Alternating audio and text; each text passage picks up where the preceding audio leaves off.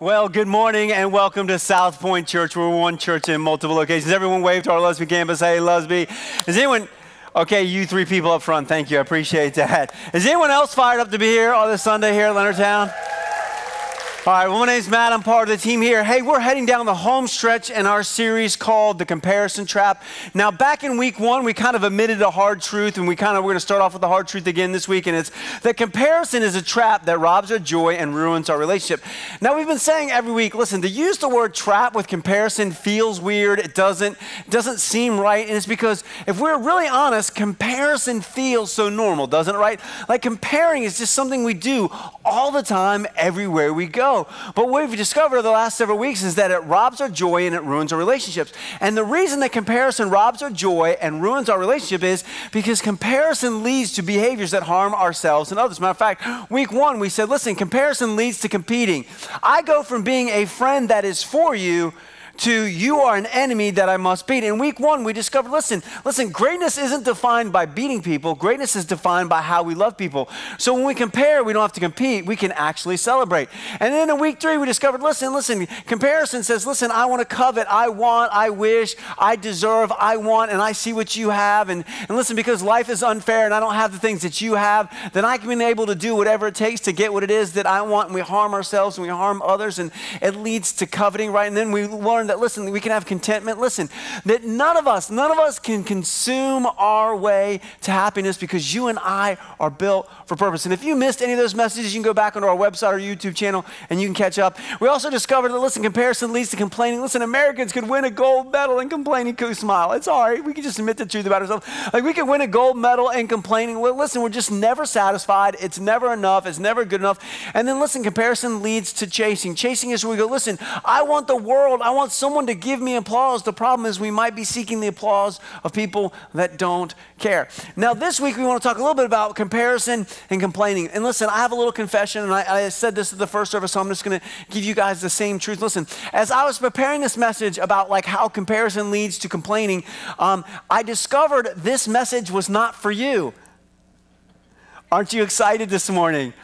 I discovered this message was for me, and so I need to confess that as I went through and as I prepared this message, the things that I'm going to share are things that I feel like God spoke to my heart, things that I can work on, things that I'm still growing on.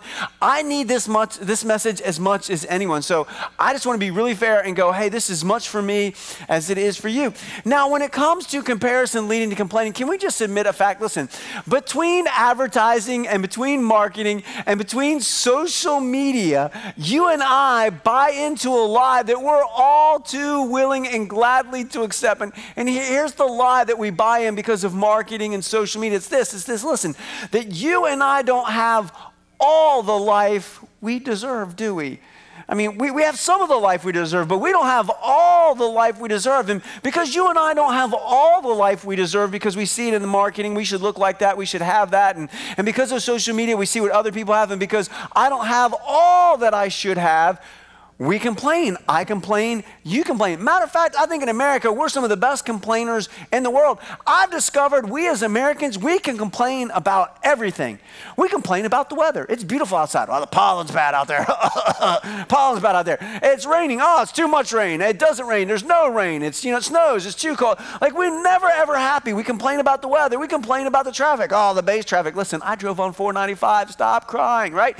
Listen, we complain about everything. We complain about the traffic. We complain about the weather, right? We complain that when we go to a restaurant, we don't get exactly what we want or it isn't cooked the right way. We can afford to eat out. Someone makes our food and we can do that, but we complain about that. We complain about our jobs that provide for us. We complain about our coworkers. We complain about our boss, right? We complain about our homes. We complain about our cars. We complain about our kids. Why can't they do the chores? And I think that's why God gives you teenagers so that you'll be happy when they go, see you kiddies, right? Chirp, chirp, chirp, right? Like we complain about stuff. We complain about everything. We complain about our family. We complain about our spouses. Don't elbow them right now, right? We are world-class complainers. We can complain about everything. But here's the thing, just like every week we've talked about, when we complain, do we ever really ask one of the most important questions? And it's this, does complaining really help, and does complaining lead to the results that we want? And as in each week we've said, listen, here's the scary part. We already have the answer. Matter of fact, we've experienced the answer. Matter of fact, this question of does complaining help or hurt and does it lead to the results we want? Listen, social science has done research and studies on this. And the evidence is in, the survey results are in, and the results are kind of what you and I would expect. Matter of fact, as I did some research on this, I found some interesting articles, and I want to share them with you this morning. I found this in Incorporated magazine. It says this: when most of us indulge in a bit of the moan, what they're saying is, listen, most of us, when something we don't get what we want, something doesn't go the way we want, we complain. And we complain because the idea is to vent. Listen, I can, just get it out, our emotions out of it. We say, I'm letting it go. And if we're really honest, we're not really letting it go. We're just letting you know what we're holding on to, right? Amen. Say amen. And if you missed that, right? By getting our emotions out, we reason. We say to mind, listen, if I just get it out, which isn't really letting it go, I'm holding on to it, but I just want you to know that I'm holding on to it, right? We reason that we'll feel better. But read the next sentence. But science suggests there are a few serious flaws in that reasoning. So the research and the science has said, listen, that something unique happens in our brains when I complain, when you complain, when we complain, something happens in our brain that when we complain, it's easier to complain the next time. And then the next time you complain, it begins to build these neurons and these pathways in your brain that you'll want to complain some more. Matter of fact, the article continues to say this. It says, so let's boil that down. Having a thought makes it easier for you to have that thought again. So once you complain, you're like, oh, that was pretty fun. That felt pretty good. I should complain again. And when you complain again, it's easier to have that same thought and be negative. And that's not good for the perpetual gloomy, Eeyore, right? And then it continues to go on and say this: though happily it seems gratitude can work the opposite way, building up your positivity muscles. We're going to come back to that later in the message, but I want you to remember that both complaining and kind of negativity and gratitude actually have the same thing. If you're grateful, you'll tend to be more grateful and you'll begin to have a pattern of gratefulness. And if you're negative and complaining, you'll lead to a pattern. It gets worse too. Not only do repeated negative thoughts make it easier to think more negative thoughts, quitting the complaining habit is essential. Listen, this isn't a Christian group. This isn't a Christian magazine. This isn't some Bible study. This is a magazine Incorporated, right? And they're saying quitting complaining habit is essential for your physical health. 2, when your brain is firing off these synapses of anger. Listen, I didn't get the parking spot. They didn't bring me what I want. Why don't I have a house? Why don't I have that car, right? Why am I not getting what I want? You're weakening your immune system. You're raising your blood pressure, you're increasing your risk of heart disease, obesity, diabetes, and a plethora of other negative ailments. So not only when do you complain, do you create the opportunity for that to be a habit, you also begin to affect your body negatively. Matter of fact, Huffington Post puts it this way. I like what they said, and we're going to put it up here on the screen. They said this. They said, listen, repeated complaining rewires your brain to make future complaining more likely. So when we complain, you know what's going to happen? We're going to complain some more. And then when we complain some more, you know what's going to happen? We're going to complain. It rewires our brain. Over time, you find it's easier to be negative than to be positive, regardless of what's happening around you. You're like Eeyore. I'm like Eeyore. We're like Eeyore. Everywhere we go, we bring the rain cloud with us, right? That's what happens when we get into the habit of complaining. And it continues to say this: complaining becomes your default behavior, which changes how people perceive you. And it goes on to say, while it's not an exaggeration to say that complaining leads to brain damage, it rewires your brain, it doesn't stop there. When you complain, your body releases stress hormone, cortisol. And this cortisol does bad things to your body. Cortisol shifts you into fight or flight mode. It juices you all, you get all jacked up, directing your oxygen, your blood, your energy away from everything but systems that are essential for immediate survival. So complaining, 1, doesn't help anything. 2, complaining means that you're going to complain some more. When you and I complain, it does something to our physical bodies that creates physical harm. And you've already experienced this truth that we're about to discover. The research points to this, and it's our opening truth this morning. We're going to put up here on the screen, and if you're following along, listen. Complaining often feels helpful. I'm just going to get it off my chest. I'm just going to let them know how I actually feel. We feel like complaining is going to help us, but it actually harms us emotionally, physically, and spiritually. I mean, think about it. When you and I complain, it gets us stuck in a cycle of negativity. It doesn't help us feel better. It really doesn't vent. The science proves that when we vent, it just makes us feel worse. We're not really letting it go. It harms us physically. It does things to our body and to our brain that keep us unhealthy. And lastly, spiritually, it disconnects us from our Creator. And it leaves you and I asking a necessary question. And here's why the question is necessary, because think about it. Listen, you and I live in a culture. You and I live in a world with the marketing and the advertising and the social media that drives us to compare. Look, you should have this clone. Look, you should have this iPhone. You should drive this kind of car. You should wear this kind of clothes. And you should look like this. And if you don't, you're missing out. You're not having all the life that you have. So we're driven to compare, which leads us into complaining, which leads us to a question that we must answer. How do you and I not fall for the trap of complaining? Because complaining seems like it helps, but it really harms us emotionally, physically, and spiritually. Now, this is where the part of every Sunday I love to get to, because I say this is why I wake up before my alarm. This is why I'm so glad to be a follower of Jesus, because listen, way before social science ever confirmed, listen, social science just confirmed what we knew. Listen, you've experienced it, I've experienced it, we already knew that complaining doesn't really help, it just makes us feel worse. We already knew that, but before social science confirmed it, kind of through brain scans and all the other research they've done, God told us this. Listen, this is why I love being a follower of Jesus. God knew that in every culture that all people, listen, doesn't matter whether you have no faith or different faith, or maybe you grew up in the faith, listen, every single one of us will struggle with complaining and its negative effects. So answering how not to fall into this trap is something that each of us will have to figure out. And I love how simple, and God has been telling this from the very beginning, how simple God puts this. Matter of fact, I found this one scripture, and it's so good, it's so simple. Listen, here's what I've discovered about following Jesus. It's not complicated, it's just not always easy. So this morning I want to put the scripture up on the screen. It comes from Proverbs 17:22, and it says, listen, being cheerful keeps you, let's try that one more time. Being cheerful keeps you. Listen, social science has proven this true, but before social science came along, God was telling you, listen, if you have gratitude in your heart, if you are thankful, it actually has a physical impact on your body. It keeps you healthy. It is a slow to be gloomy all the time. Eeyore is going to die young. And if you're an Eeyore, it ain't looking good for you. Right? Listen, I love what God, listen, before social science confirmed what we already know, being cheerful keeps you healthy. It's a slow death to be gloomy all the time. Now, I have people all the time ask me, Matt, in a busted and broken world where sometimes life is hard and it doesn't go the way I want, how can I have gratitude? How can I be cheerful? Well, I love it because God tells us why and how we can be. We see this in Psalms. We're going to put it up here on the screen. It says, let all that I am praise the Lord. May I never forget the good things he does for me. Now, let's stop here. Listen, can we just, I think you just need a moment of perspective about the things that God has done for us. I mean, think about taste buds. Have you ever thought about taste buds and bacon? Taste buds allow you to taste bacon. I had bacon this morning and it was good. Right? But God didn't have to create taste buds. God could have just had us, put vegetables on our brain, but he gave us taste buds so we can enjoy chocolate.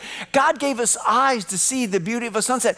God gave us ears to hear the laughter of a child. God gave us nerve endings so that we can feel the warmth of an embrace. God has given us good things, a body to walk around and look at the world. You and I, if we were really honest, most of us had a meal, slept in a place, and have most of our health. We have a reason to go, God has given us good things. But it doesn't just stop there. It says this. It says, he forgives all my sins.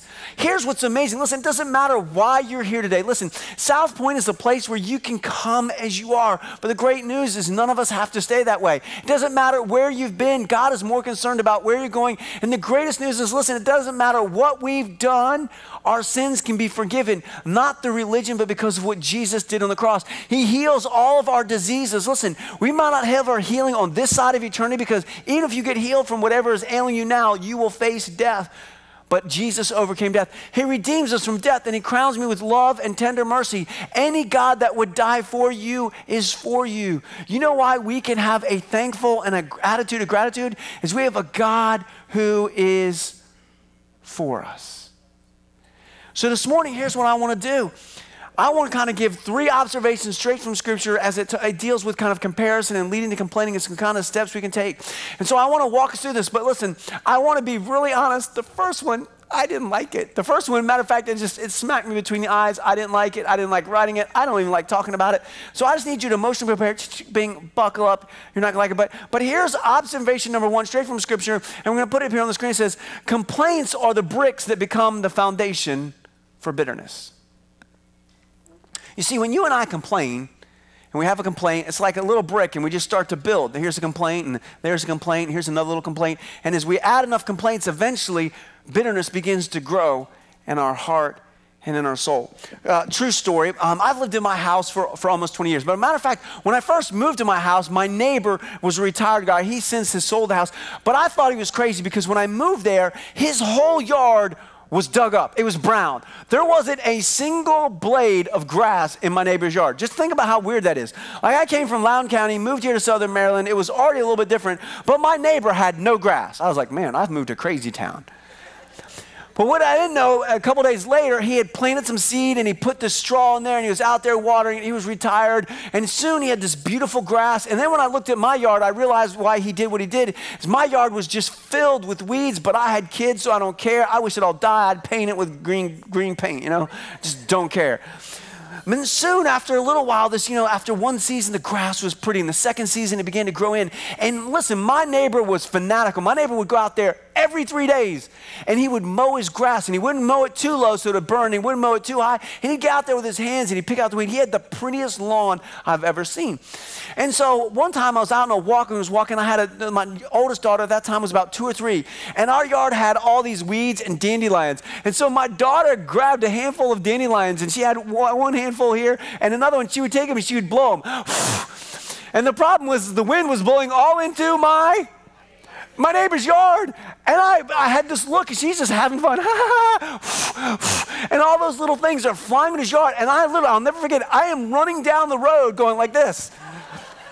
Because if my neighbor sees that my daughter is blowing dandelion seeds into his perfect yard, he is going to freak out. Now, we all laugh and we all get the point. But the reality is that when you and I complain, it's like taking a dandelion seed of bitterness and blowing it into our heart and our soul. Matter of fact, there was this guy. His name was the Apostle Paul. Matter of fact, he didn't start off as the apostle. Matter of fact, he was a guy who didn't believe in Jesus. Matter of fact, he persecuted the church. And he didn't become a Christ follower because of the teachings. He didn't become a Christ follower because of an organization. Paul became a Christ follower because he encountered a risen Jesus. And when he encountered a risen Jesus, he started to follow him, and he started to plant churches. He started to tell people about Jesus. And there was this church in Philippi that he had planted, and it was made up of a group of people a lot like you. There were some people who had no church background, some people who had different faith backgrounds, and some who had grown up kind of in the Jewish faith. And the Apostle Paul writes to the church in Philippi these words that we're going to take a look at. Here's what he writes. He says, listen, what's that word right there? Come on, can we do it together? Now, just for a second, do you know what everything means? It's not a trick question. I'm not that smart. Everything means everything. And everything you do, stay away from. Now, could you imagine, like, I'm Facebook friends with some of y'all.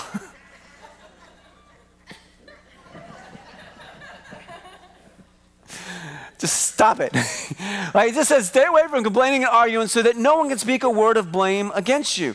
He goes on to say this: you are to live clean, innocent lives as the children of God in a dark world full of people who are crooked and stubborn. Shine out among them like beacons of light. The Apostle Paul says this. He says, listen, here's what I've discovered. In a busted and broken world where everyone feels like their life isn't all that they deserve to be, everyone complains. Everyone argues. If you choose to be someone who's not a complainer and someone who doesn't argue, you will be a beacon of light to people around you. A little bit later, this guy, Apostle Paul, who came to know Christ, writes another church, and he says, this is why we shouldn't complain, and this is why we shouldn't argue. And here's what he says. He says, listen, look after each other so that none of you will fail to find God's best blessing. That's why we do small groups. We should do life together. That's why our third value is life is better together. But it doesn't just stop there. He says, listen, watch out that no bitterness takes root among you, for as it springs up, it causes deep trouble, hurting many in their spiritual lives.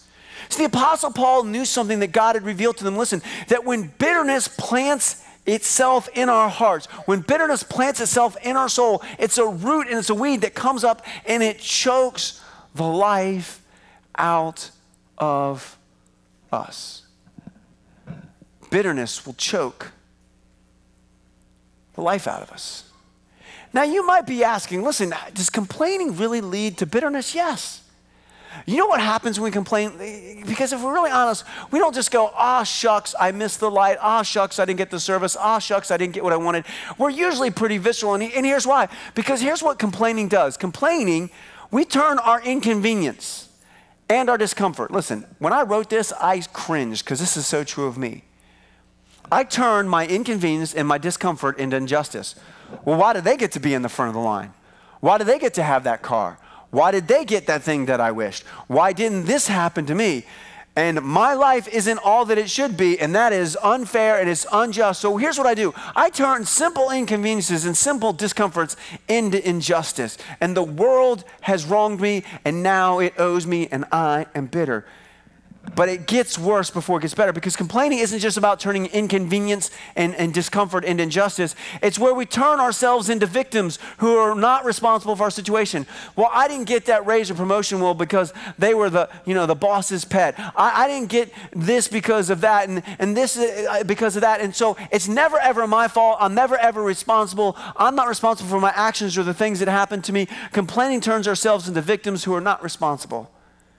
And at the end, when we build the bricks through complaining for bitterness, here's what happens. Bitterness warps our view of ourselves, others, and God, right? I mean, can we just be honest? When we complain enough, bitterness sets in, it begins to choke the life, and we see ourselves as victims. We have no responsibility for how we live or to make changes in our lives. We're just victims, and we're not responsible for anything, so we're just going to sit back. And we view others, they owe us. I don't know why they got what they wanted, but I deserve it, and so now they owe me, and God has been negligent.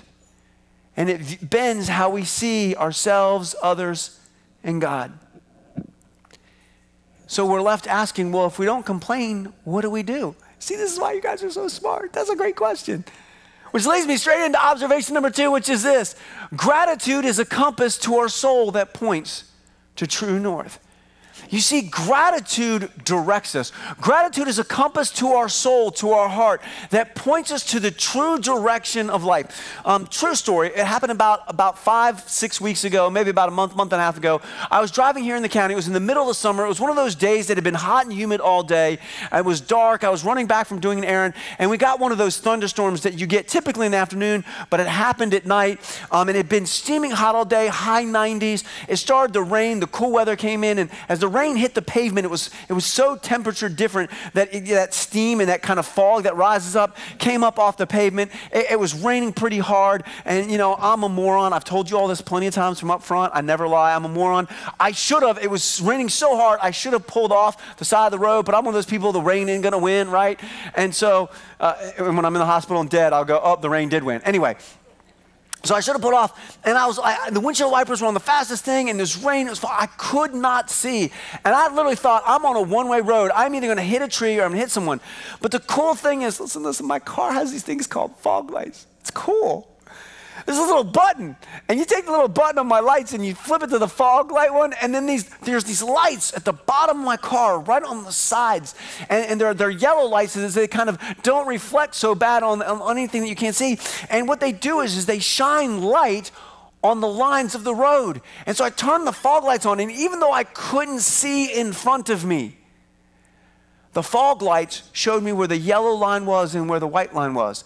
And even though I couldn't see very far, I kept my eye on the line so I didn't wreck.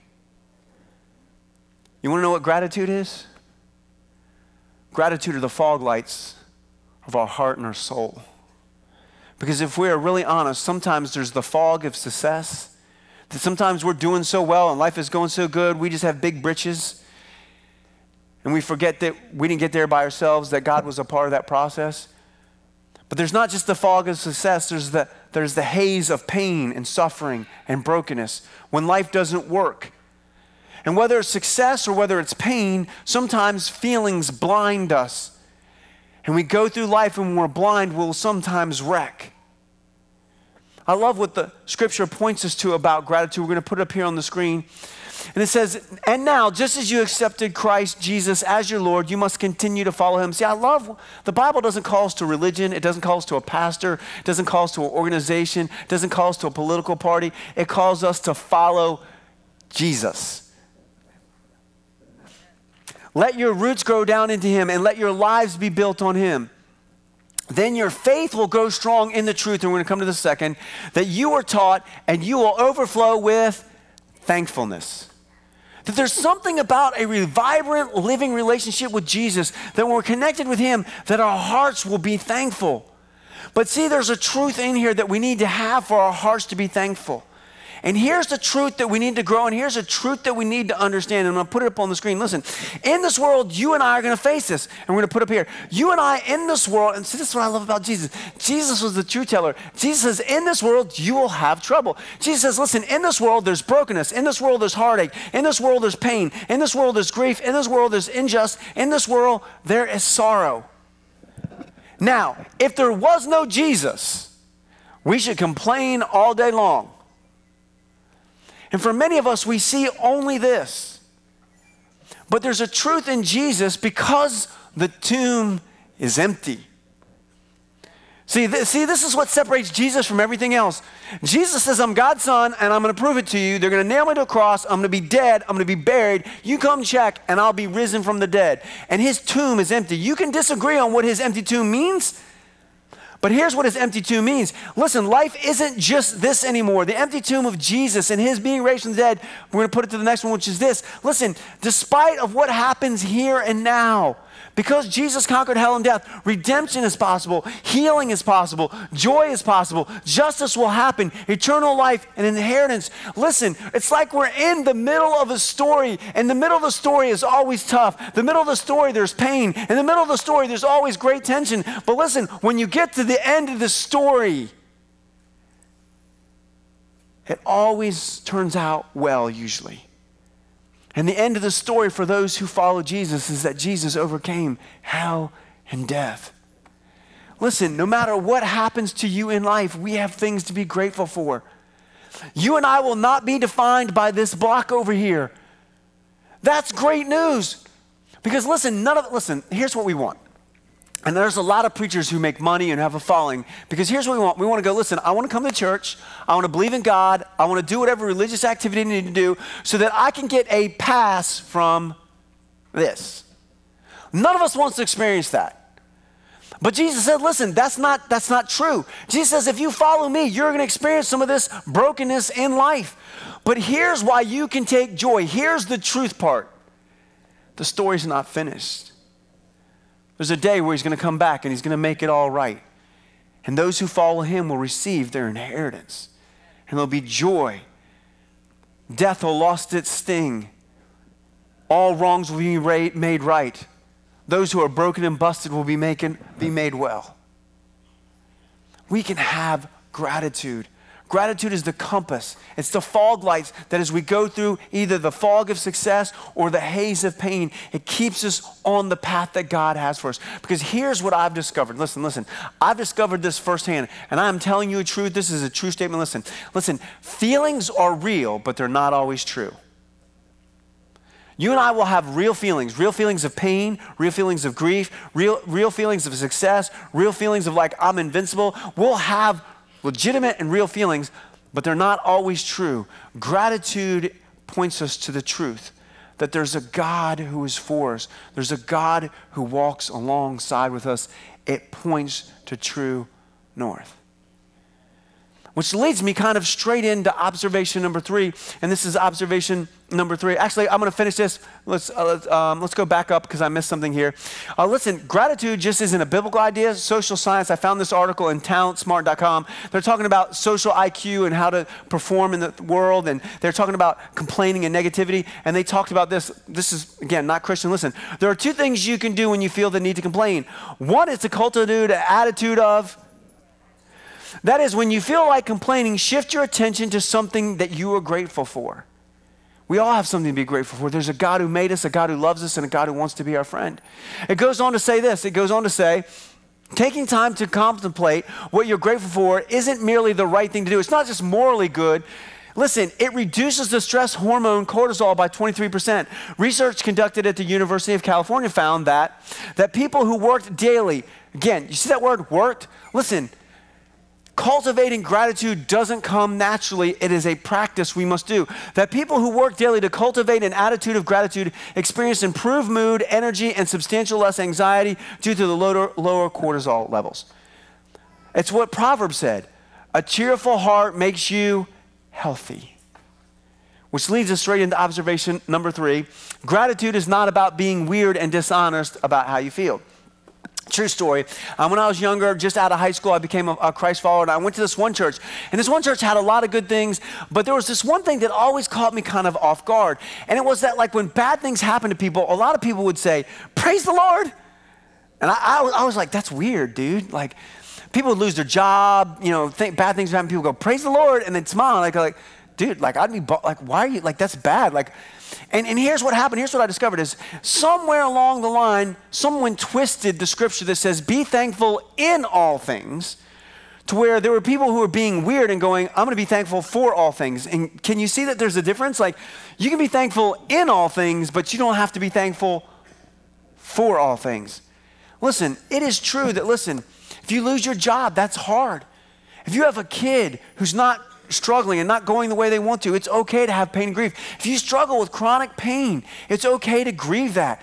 If you lose a loved one, grief is normal. Listen, gratitude is not about being weird and dishonest about how you feel. See, there's a difference between complaining and lamenting. I'm going to put it up here on the screen. Listen, complaining is basically not getting what we want. Complaining is when we go, I didn't get the green light that I wanted. I didn't get the clothes I wanted. I don't have the TV I wanted. I didn't get the iPhone. I didn't get the promotion. I don't have the house. I didn't get what I want. We complain when it just doesn't go the way we want it to. Now, lamenting is different. Lamenting is grieving. It's about grief, sorrow, and pain. Matter of fact, Jesus lamented. He wasn't complaining, but he was being honest. Matter of fact, we see Jesus doing this. We're going to put it up on the screen in Matthew 23. Jesus speaking, he says, "Oh, Jerusalem, Jerusalem, the city that kills the prophets and stones God's messengers."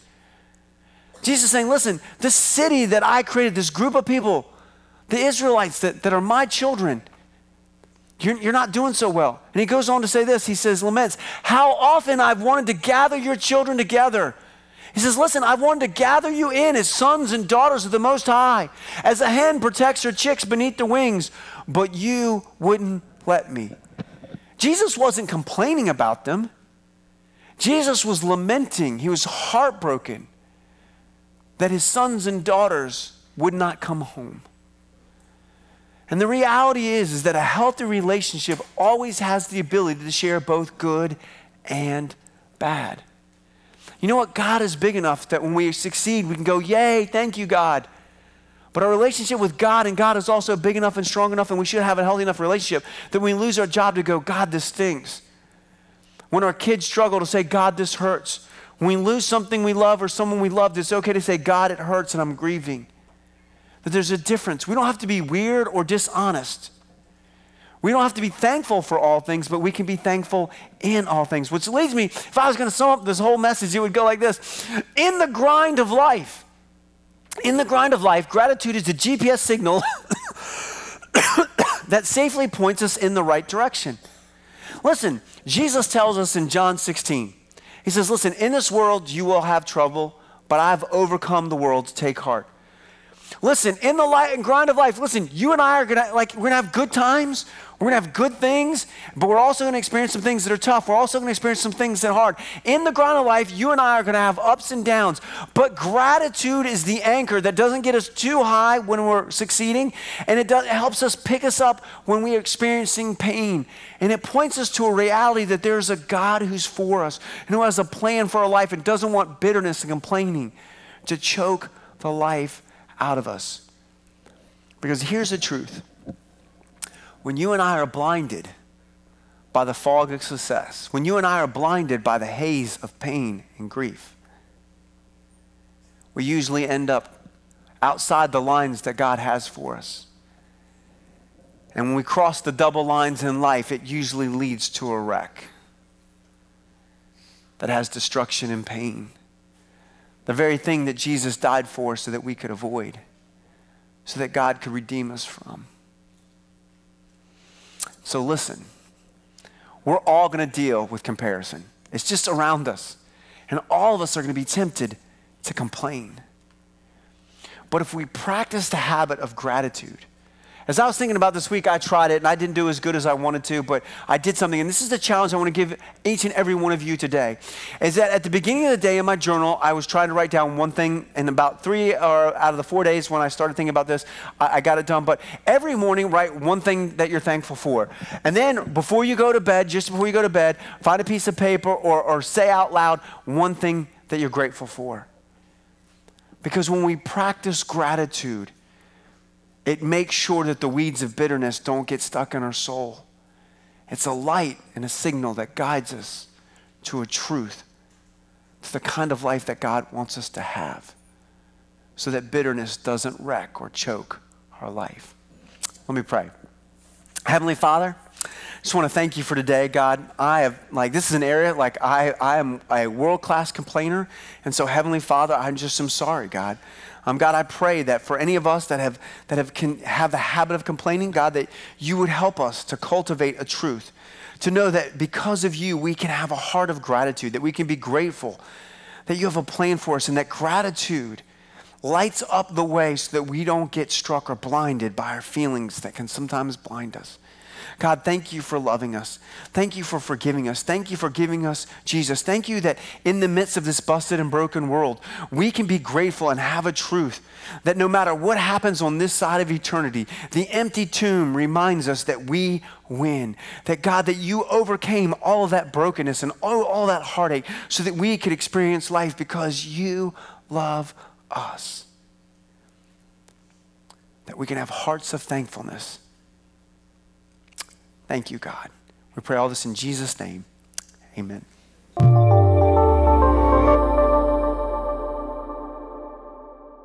If you're ready to take the next step in your spiritual journey or continue to support SouthPoint, you can connect to a small group, serve on a team, and give financially by clicking the box on the right. To watch other sermons from SouthPoint Church, click the playlist on the left. Click the logo to subscribe.